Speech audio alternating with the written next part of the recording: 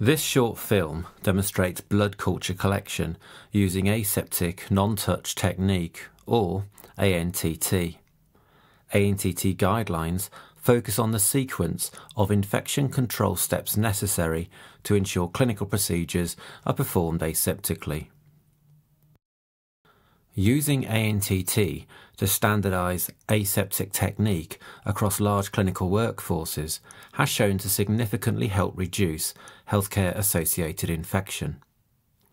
When used to standardise blood culture collection, ANTT has also been shown to reduce sample contamination.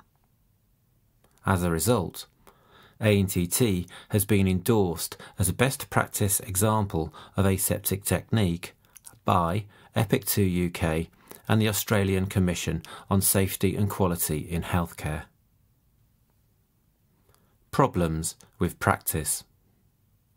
Sepsis is a major cause of death, and blood cultures are the single most important method for detecting it.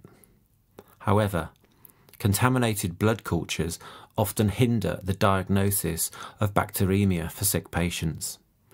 They also significantly increase hospital costs. Contaminated blood samples are caused by poor standards of aseptic technique.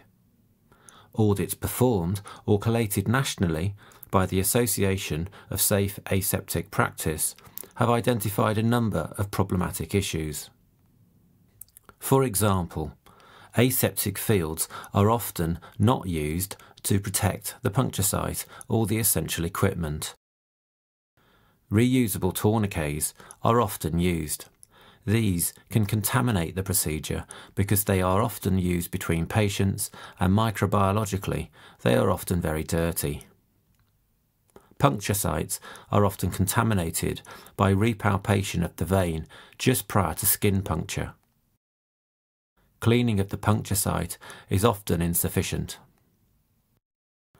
Even though blood culture collection is an invasive procedure which involves significant exposure to blood, gloves are often omitted. These and other practice issues are addressed in this ANTT guideline for blood culture collection. Principles of ANTT. All ANTT guidelines are based upon a practice framework that teaches 8 foundation principles of safe aseptic practice. Healthcare workers using ANTT can view this framework at www.antt.org.uk.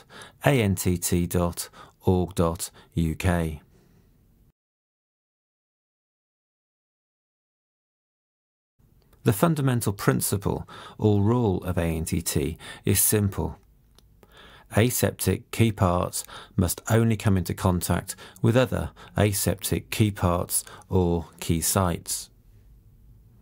To ensure this, the practitioner must identify and then protect at all times the key parts and key sites of any procedure. In blood culture collection, key parts are the parts of the equipment that will come into direct or indirect contact with the blood sample or the puncture site. There are 2 approaches to ANTT, standard ANTT or surgical ANTT. The main difference is the management of the aseptic field. In surgical ANTT, in order to ensure asepsis, the main aseptic field needs to be managed critically, just like a key part is managed critically. In standard ANTT, the main aseptic field is not required to be managed critically, but is still utilised to promote an aseptic working environment. Blood culture collection is performed using standard ANTT. This is because there are very few key parts and only a small puncture site or key site.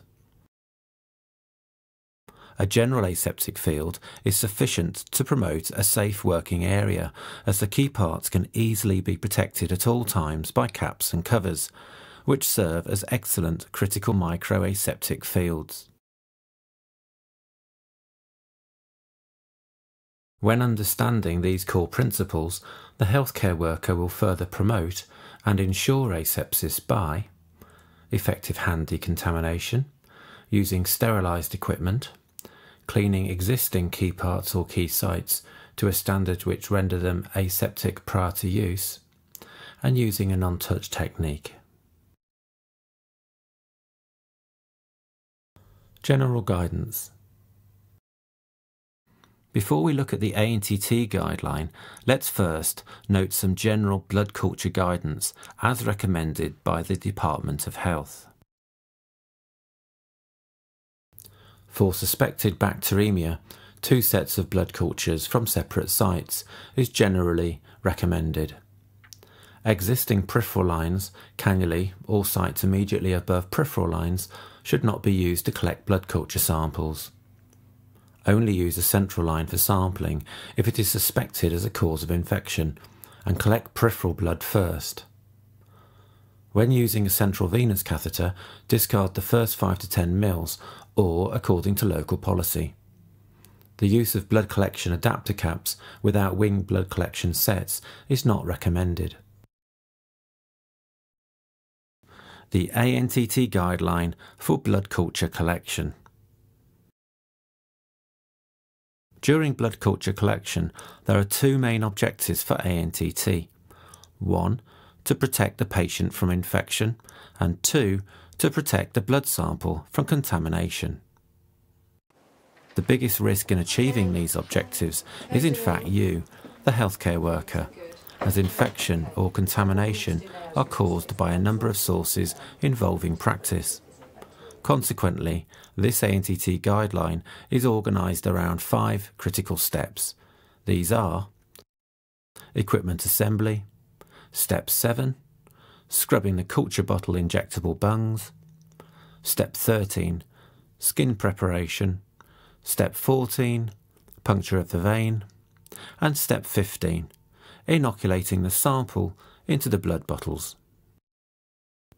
In ANTT, the maintenance of asepsis is helped by sequencing the low-risk or decontamination steps immediately prior to the most critical steps. Adhering to the sequence of the guideline is therefore very important and mandatory. Let's now run through the guideline. Before commencing the collection, verbally consent the patient and perform a visual vein check. Ask the patient to wash their arm and hand with soap and water, or wash the arm yourself. Steps 1, 2, and 3. In a preparation area and with clean hands, clean a plastic tray according to local policy. Whilst it is drying, gather all equipment.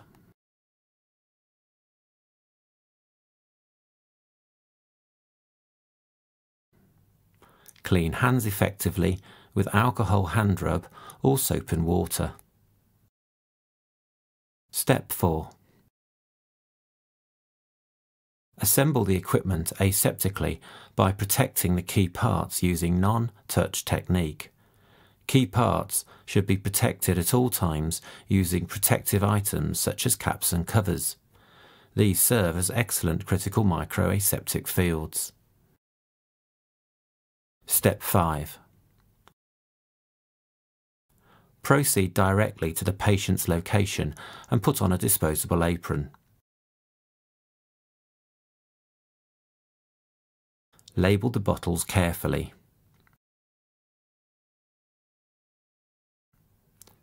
Step 6.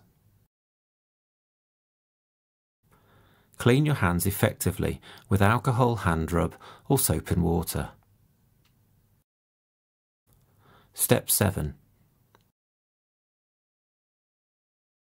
Remove the tops of the culture bottles and scrub the injectable bungs for 15 seconds using one side of a fully opened 2% chlorhexidine and 70% alcohol wipe. Use non-touch technique to prevent contact with the injectable bungs. Step 8. Provide the patient with a pillow for comfort and to help stabilise the arm. Place a sterilised drape under the patient's arm. This serves as a general aseptic field around the puncture site. Steps 9, 10, 11 and 12. Apply a disposable tourniquet and palpate the vein. Release the tourniquet but leave it in situ. Clean hands with an alcohol hand rub or soap and water and allow to dry. Retighten the tourniquet and apply non-sterile gloves.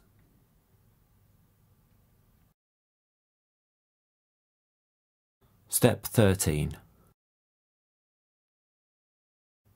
Proper disinfection of the collection site is probably the most single important step in preventing false positive blood culture results. Therefore, clean the skin with a 2% chlorhexidine and 70% alcohol applicator. The applicator will help ensure a non-touch technique. Activate the applicator and gently press it against the skin. Once the solution is visible, use up and down and back and forth strokes for 30 seconds. It is essential the skin is allowed to dry fully.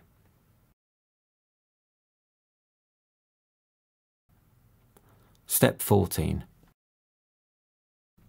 Clamp the vein with your gloved fingers below the puncture site. It is essential you do not repalpate the puncture site, but if it is necessary to do so, you must re-clean the site with a fresh applicator before skin puncture. Puncture the vein. Step 15. Inoculate the blood into the culture bottles, taking care not to touch the injectable bungs by using non-touch technique. Release tourniquet. Step 16. Apply sterilised gauze over the site and withdraw the needle. Ask the patient to apply pressure to the gauze. Step 17. Dispose of all sharps safely.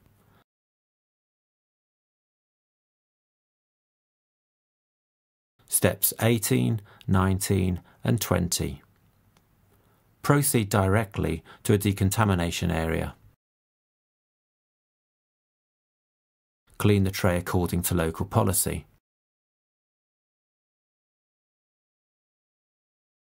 Remove your apron and gloves and clean your hands immediately. Note well, due to the humidity created between gloves and skin, your hands will be particularly dirty after wearing gloves. It is therefore imperative that you wash your hands immediately after glove removal and before touching the environment. Summary. Blood culture collection is a vital investigation for very sick patients.